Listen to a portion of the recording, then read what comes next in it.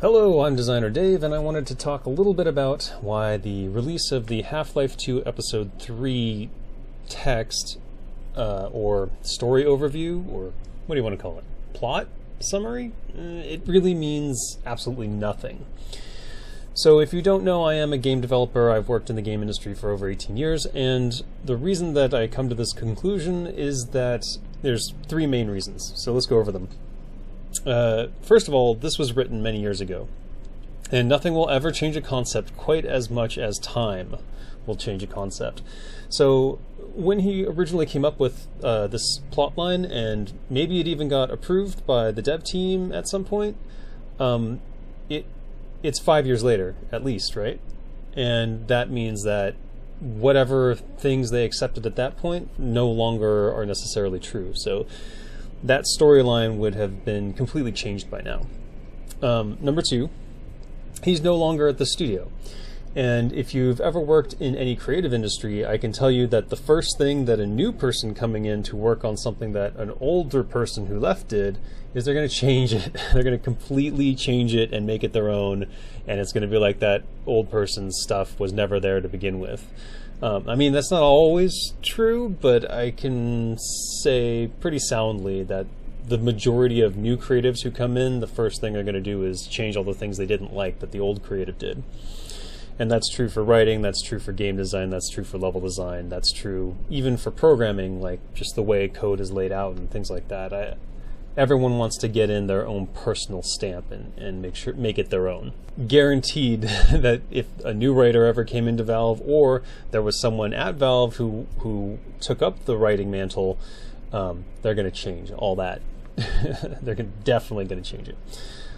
Number three, it was his take on the plotline for Episode 3, and it had not gone through the input stage from other designers and level designers and potentially other writers yet. And if there's anything I can tell you about game dev and how game dev writing works, everyone gives feedback, things change many times over, it's an iterative process, and the final product is pretty much never what was originally intended. And the larger the studio is, the more likely that is to be true. So at EA, I can almost guarantee you that anything that comes in from a writer will leave with a producer shitting on it. It might not be true at Valve in particular, but in general, this is what I've experienced in the game industry at a multitude of companies, so take it with a grain of salt, but there's no reason to think that anything in this Episode 3 storyline that he released has anything to do with what might come out as Half-Life 2 Episode 3. But seriously, who's going to release Half-Life 2 Episode 3 this many years after the release of Half-Life 2? It makes no sense whatsoever to do that at this stage, because it's an old engine. I mean, I know that TF2 runs on it and everything, but oh geez, it would be a waste of everyone's time at Valve to release Episode 3 at this point, and I think they know that, and I think that even we, the users, sort of fundamentally know that without necessarily understanding. Here's what would happen if they released Episode 3 now. Everyone would go back, reinstall Half-Life 2, and then they'd experience the Half-Life 2 engine with the modern perspective of what all of the new game engines have been able to do recently. Even on consoles, it's gonna blow Half-Life 2 out of the water in terms of just general look and feel. There's nostalgia at work that people don't realize how old games, you remember them a certain way, but your memory covers up all the flaws. And when you actually go back and play that game, it looks terrible, it feels terrible, and you hate it. So the reason that Blizzard did StarCraft Remastered is because StarCraft was still being broadcast on television in Korea, because people liked it better than StarCraft 2 in terms of gameplay, but it looked like shit. It looked like shit on high-def televisions because it was so old. So they updated it, and now it looks great. Like, I did a video recently, you should check that one out, I'll link it at the end.